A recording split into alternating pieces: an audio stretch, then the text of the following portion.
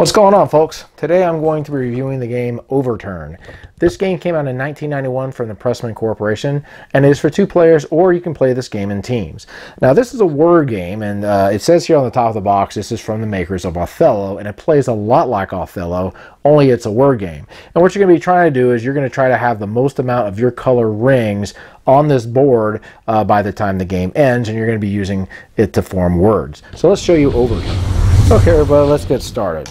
You have got 18 of these letter tiles over here, and what you're going to do is you're going to stack 9 of them on the bottom here, and then you're going to put 9 of them on the top like so. After you finish the first game, if you want, you can just simply clear off the 9 tiles on the top and then use the bottom 9 tiles for the next game. Now everybody is going to be receiving 18 of these rings, and there's one side that's green and one side that's silver. Well, one player will be green and one player will be silver, and you're going to be using these to make words. You can make a word 2 letters or higher, and you're not going to be able to just spell a word on one of these tiles. You have to go beyond that. So I'll just go ahead and just do a word right here just to show you how it works. What you're going to do is you're going to connect the letters horizontally, vertically, or diagonally, and they have to be in order when you make the word.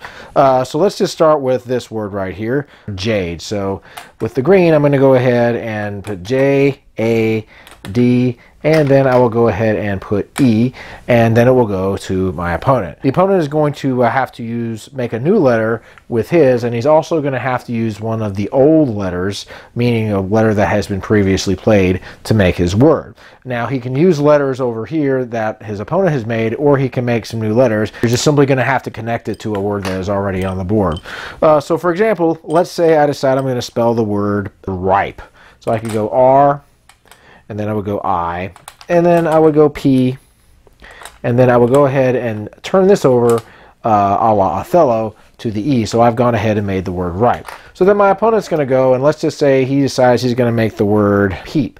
So he'll go ahead and turn this over to his color, like PE, and then he will go ahead and finish the word off as peep. And that's generally how the way the game is going to go. A couple of interesting rules for forming words. You can actually use a letter and double it up while you're making a word. So for example, let's say someone decided to make the word elope. Let's say Silver goes and he makes the word elope. He goes E, L, and then O, and then P, he'll spin this over, and then E, he'll spin this over, like so.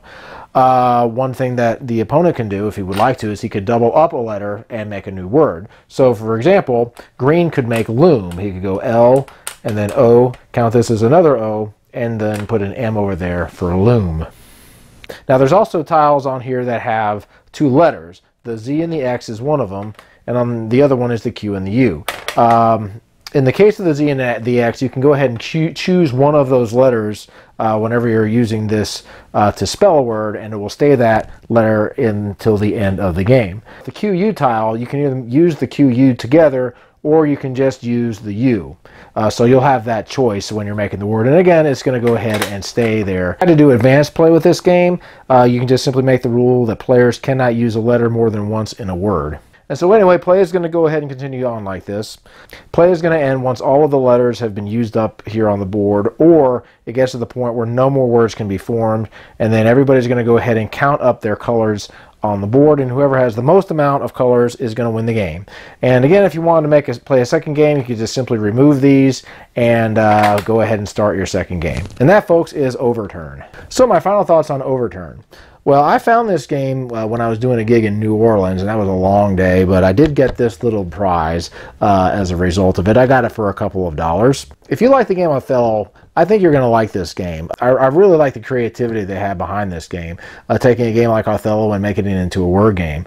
My wife and I played this, and a lot of times you're going to be looking on the board as you would in most word games, trying to figure out the best combinations, and a lot of times we would end up finding words in more words, and it's pretty cool when you end up spinning over a lot of your opponent's rings because there happens to be a word in a word that she didn't or he didn't see, and you might actually make a whole new word with it. So that's really, really cool. You do not have to be a wordsmith to enjoy this game. You can just make the words as simple as you would like to. Mainly the rule is you just want to try to have the most amount of rings. So there's a lot of thinking that goes on in this game, not just when you're trying to form words, but also as to how many rings that you would like to use. Very easy game to learn. I would definitely recommend it if you like games like Othello and if you like word games. So guys, that's my review of Overturn. We'll see you later. Keep on gaming.